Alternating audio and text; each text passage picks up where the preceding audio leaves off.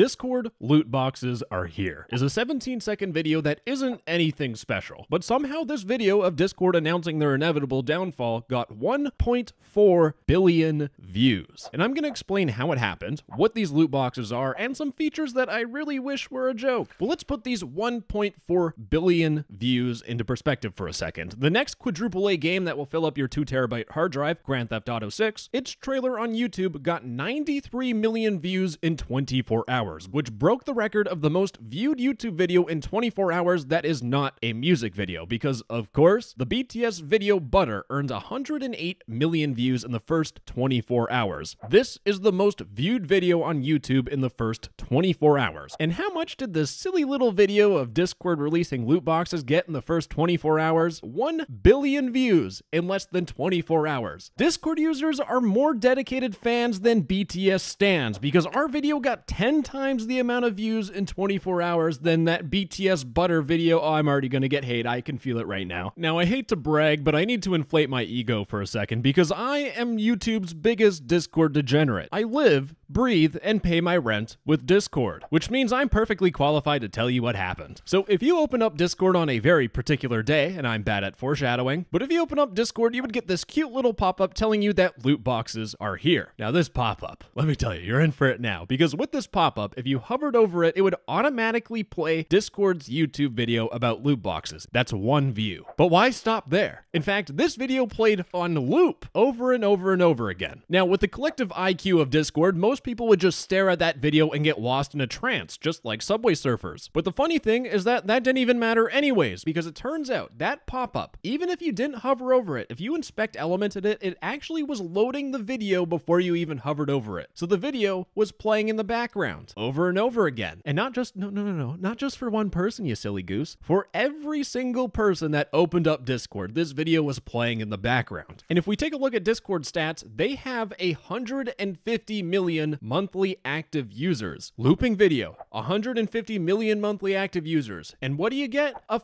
ton of views. It's that simple. So that is the root cause why Discord's loot box announcement video got 1.4 billion views. And I hate to break the news, but this number isn't going to go up anytime soon because Discord actually fixed it. In terms of this pop-up, if you hover over it, it now links to a fixed MP4 file that is hosted on Discord. And the final thing people are yapping about is that YouTube probably lost a fair chunk of money from this. Which, oh no, what a shame. YouTube losing money? Oh no. Really, the best part about Discord's 1.4 billion view video is the fact that it's a whole entire accident. Discord just made a silly little whoopsies that pranked the internet. But you want to know who got pranked the hardest out of this YouTube video? It's me, baby. Because here's the thing. If you look at Discord's Social Blade, getting 1.6 billion views is like winning the lottery. And back when this Discord loot boxes feature was leaked, which I covered in a previous video, Discord was goofing around by, in that little pop-up, putting my video right there.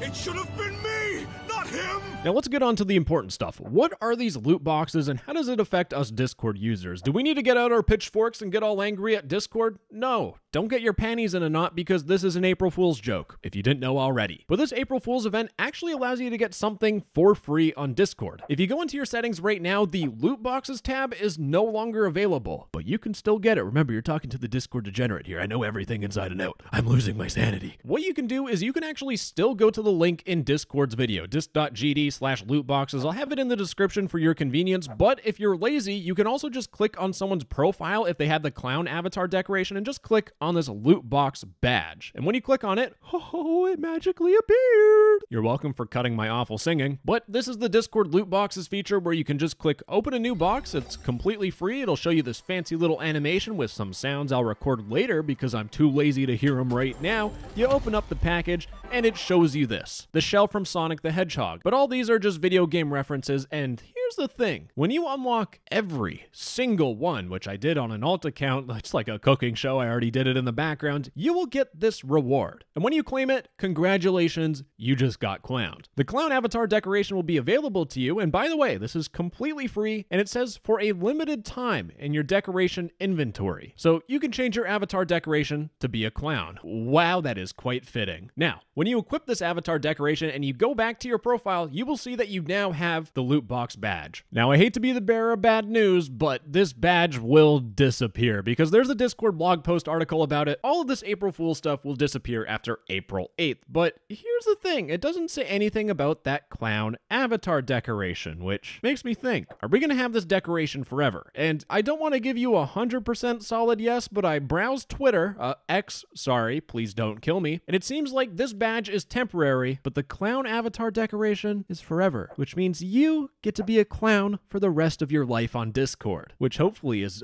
very short because you should go outside and touch grass. Now, gamers, that was everything Discord had to offer for April Fools, but hold your horses because there are some questionable things that Discord is working on that I wish was also an April Fool's joke. For example, I'm in the Discord preview server, link in the description, which is also the server that Marvin owns, and he just went offline, so now I can't show you. You know what? Boom. Screenshot of something. He owns the server. But Discord is working on an experimental feature where if you uploaded a file that required Nitro, if you don't have Nitro, it'll tell you. You can unlock it if you buy Nitro. If you just give us money, you can upload files. And if you already have Discord Nitro, you still get this ad, by the way. It'll just tell you that the uploads were unlocked. I don't know why it would give you an advertisement when you already bought the product. But hey, you don't need to listen to my logic and reasoning about it because we can just look at Reddit and see everyone's opinion. And in fact, this person has a video where it shows you if you hover over the image, it moves everything and makes reading awful. And what did the good old Discord r/Discord app community say? Were they hesitant and gave constructive criticism, or did they just hate it? They just hated it. Are they having a competition on who can come up with the stupidest ad? So anyways, Discord got their feelings hurt, and it turns out a couple days later, they completely removed the experiment. It is now gone. Discord pranked us and pranked me with a free heart attack and yelling session. I don't need to yell anymore. Oh, wait a second. What's that? Discord is adding an Amazon profile connection so that if you go on someone's Discord profile, you can see, yes, oh, they have an Amazon account.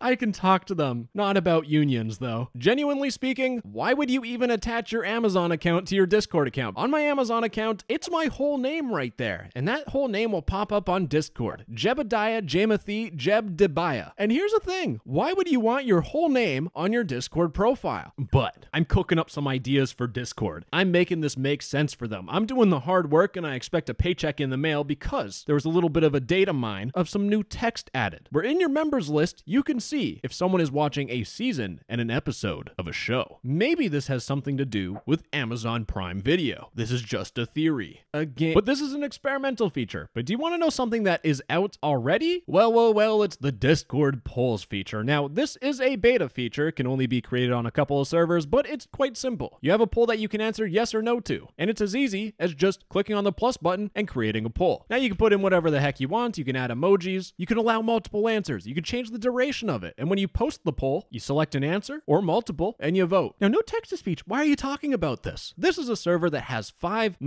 level-headed individuals.